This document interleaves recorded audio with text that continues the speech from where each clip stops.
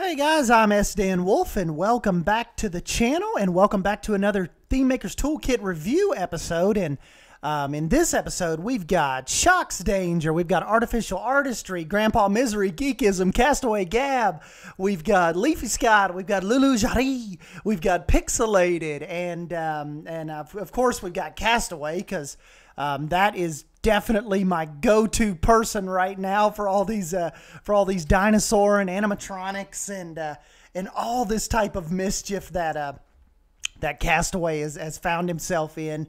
One thing that I definitely want to do though, sometime this weekend, is I want to give a big shout out to Ollie 14, because he has actually put together some water slide TMTK pieces. So I think I need to do that like on its own little episode, because you guys know, like from the very beginning, early 2016-ish, I've been on kind of like my water park kick.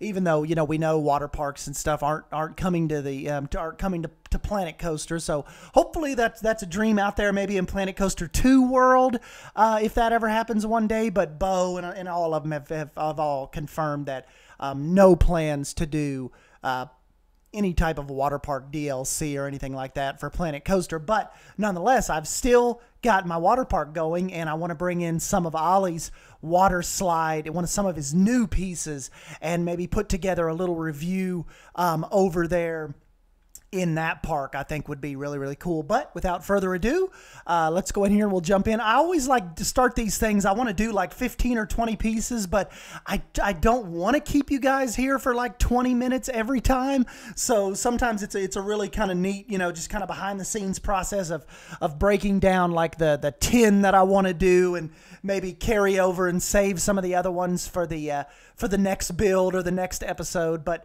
yeah, let's go ahead. We will just jump right into this, and I've got my little water platform out here where we will do some of this. And Artificial Artist is up first with a really neat little cage light. Ain't that pretty cool? And of course, it is recolorable. So we can do the light tan, we can do the red kind of emergency light. Really, I like this light because it's just really industrial and gritty. Like, see, like the dirty metal. He's even got the power cord, you know, if you mounted it on the side of a wall. And then even on the back, it's got the little, like, the little warning symbols and the little Planet Coaster symbol. But really cool Artificial Artist design. And like I said, really, I like that gritty kind of light we've got going on here. So big ups on the cage light. Okay, and next up, we've got the geek himself, Mr. Geekism's little board game here. Really, really cool. And just really staying, like, Geekism is the epitome of like staying true to the whole Planet Coaster style. Like, I think if Planet Coaster were to ever, like, if they were to build a board game, this is kind of the, like, for in the game, like, I really wish it'd be really cool if they actually did a real board game. Like, I'd pre-order that. But if they, you know, this is what I would envision if they were to put board games, like, as far as in the shops go and all of that type of stuff. So big shout out to Geekism on this insanely cute Planet Coaster billboard. And up next, we have got our Fan by Grandpa Misery, another really neat wood grain type of Planet Coaster design. Like I said, this stuff, you guys are really getting better and better at, as kind of like what we were talking about on the last episode, where this stuff looks like it could definitely belong in a sanctioned Planet Coaster, you know, a sanctioned Planet Coaster scenery pack. So that is really, really cool. I love the wood grain texture on this. Big shout out to Grandpa Misery, and can't wait to see more stuff like this, animated and even non-animated. It all just looks really, really cool and just flows with the whole game's the whole game's art style. Really, really impressive stuff. Coming up next, speaking of Castaway, I've got a 2-for-1 here. Castaway's got us a Velociraptor ready to go here. And of course, the Velociraptors are recolorable. Let's see if we can get maybe a little darker shade. There we go. So, yes, Castaway, one of my favorite TMT creators so far, has got us hooked up with not only the Raptors, but this is really kind of sad but creepy but awesome and beautiful at the same time. We have got the, unfortunately, deceased Triceratops. He's got a broken horn. He's got his guts spilled out over here. He's being eaten on. And another part of his collection is the T-Rex, the Triceratops, eating down on the Triceratops. Tyrannosaur. That is just really, really cool. And like I said, this dinosaur stuff is coming along awesome with Castaway. And I was even thinking, like, I have like a little if you guys have seen, if you guys caught the vehicle episode that just put out just a day or two ago. Let me see if I can find it here. Because when I actually built this truck, the Triceratops wasn't out yet. So I've got like a little truck, a little Jurassic World truck and trailer that they're trying to haul the T-Rex on, but it actually looks a little cooler. Let's see how quick it takes us back into the toolkit. Oh, that's pretty quick. Not too bad. But look at this. Putting the Jurassic Triceratops in the back looks a little better than trying to haul the T-Rex.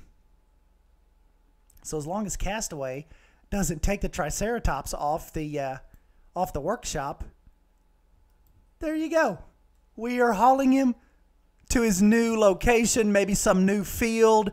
Maybe we're bringing him into the vet area. Got to do some tests on him. Maybe get him some antibiotics, get him some medicine. But yeah, so this is the little truck and trailer with Castaway's little Triceratops on the back. A lot of fun with that. And what do we have next? Oh yes, we have got the Leafscott's got us a little King Coaster plush. So really, there's been a big push from several different people, you know, like Gab and Leafscott and Geekism, really working hard on our gift shop type items. And you could just line those up going right down the shelf. And is that not insanely cool? Big shout out to Leafscott on those. And let's see here. Oh, I know another one. LuLuJarree has got us the Hagrid bike imported. So I actually don't have the little sidecar. It's actually a 3-piece download. So I've got the actual bike and the tires. But if you didn't want the sidecar, I'm sure you could use some of the in-game tires, you know, just the regular tires to put your little motorcycle together. But that was an awesome bike to import.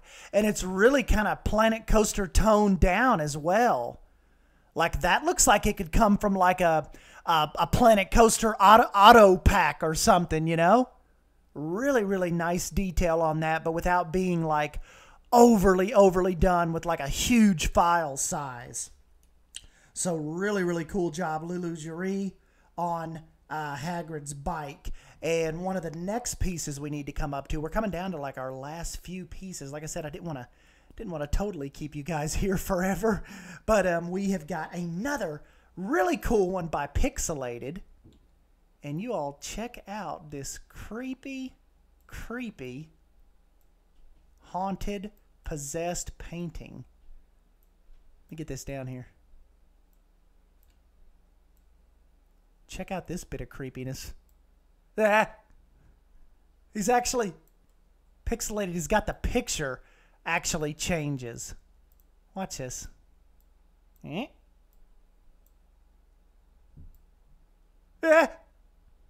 Is that not creepy as hell?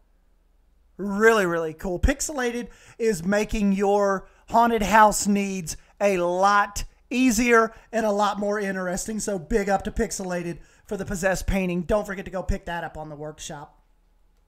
And well, let's see. I've showed you the Eaton trike. Castaway. I think we're coming down to our last little piece here. We've got to show you Shoxdanger's railroad crossing. Really, really cute. Be really cool if Shox is actually working on us some nice train pieces. I know Wings and Strings has some really cool static pieces, like as far as lights and signs and stuff goes. But Shoxdanger is kind of taking it to another level here with our animated crosswalks, and his version 2 actually just come out, but it's not textured yet. Or animated, but just look at kind of what he's going for here and what he's trying to go for. So really, really neat stuff on that crosswalk. It's kind of just like Castaway's dinosaurs. You know, you think like, man, if these guys are doing this right now, and the Thememaker's Toolkit just came out like not even 3 weeks ago. I've said it in like each of these videos.